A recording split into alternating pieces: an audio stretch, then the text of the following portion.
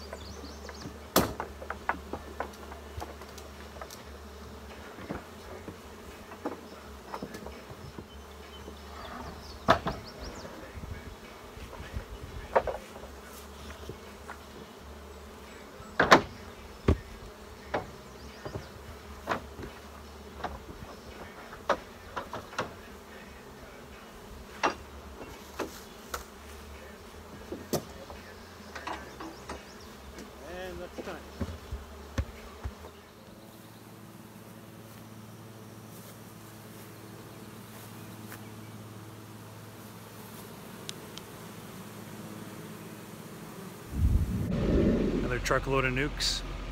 This yard, oh, I have to do the math, but it's about 95%.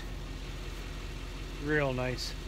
Just picking the nukes up, hardly any to leave behind. Actually, the ones we left behind to give more time, more a pain in the ass to have to come back to check them than if we would have just shook them out. There's so few.